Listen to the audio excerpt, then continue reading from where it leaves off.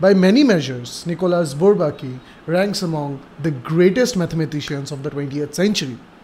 Largely unknown today, Bourbaki is likely the last mathematician to master nearly all aspects of the field.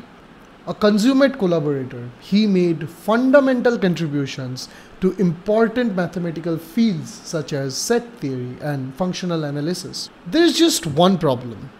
Nicolas Bourbaki never existed. The math was real. Nicolas Bourbaki wasn't. While it is now widely accepted that there never was a Nicolas Bourbaki, there is evidence to the contrary.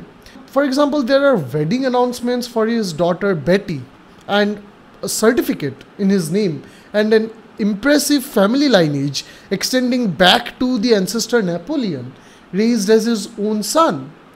Even the professional mathematics community was misled for a time. So who was Bourbaki? If Bourbaki never existed, who or what was he?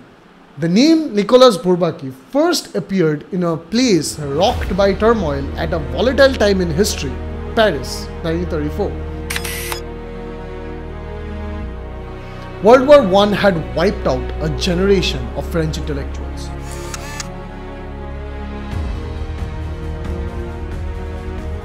As a result, the standard university level calculus textbooks had been written more than 2.5 decades before and was out of date.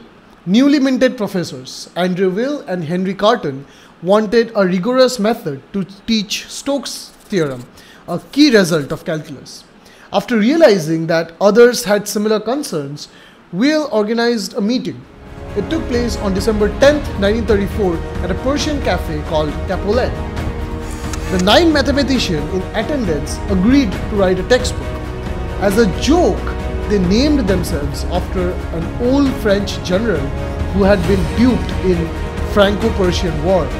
As the collective imagined him, Bourbaki would be mythical, impossible to pin down. His mathematics would be just the opposite, absolutely unified, unambiguous, and free of human idiosyncrasy.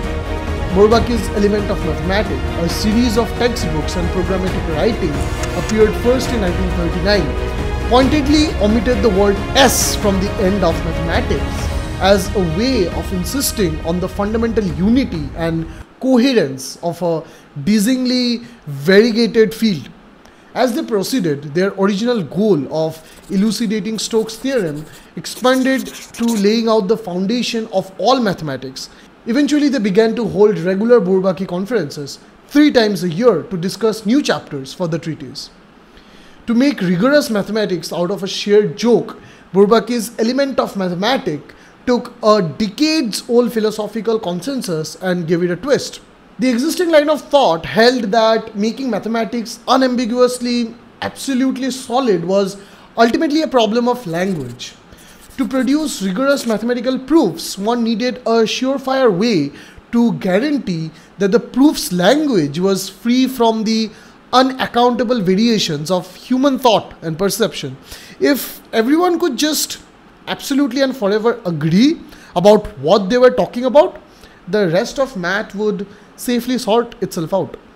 Bourbaki insisted on setting mathematics as a formalized language with crystal clear deductions based on strict formal rules. The twist came from Bourbaki's intention to very quickly abandon formalized mathematics, but not before we have carefully traced the path that leads back to it. Individual members were encouraged to engage with all aspects of the effort to ensure that the treatise would be accessible to non-specialists. Top mathematicians from across Europe, intrigued by the group's work and style, joined to augment the group's rank.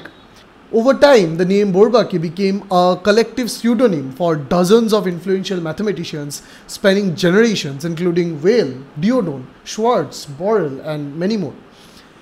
Since then, the group, which has added new members over time, has proved to have profound impact on mathematics, certainly rivaling any of its individual contributors. Mathematicians have made a plethora of important contributions under Bourbaki's name. To name a few, the group introduced the null set symbol, the ubiquitous terms injective, surjective, bijective, and generalization of many important theorems, including the Bourbaki-Witt theorem, the Jacobson-Bourbaki theorem, and many more. Their text, Elements of Mathematics, has swelled to more than 6,000 pages. It provides a solid foundation for the whole body of modern mathematics. Bourbaki's influence is still alive and well. In 2016, he published the 11th volume of Elements of Mathematics. The Bourbaki group, with its ever-changing cast of members, still holds regular seminars at the University of Paris.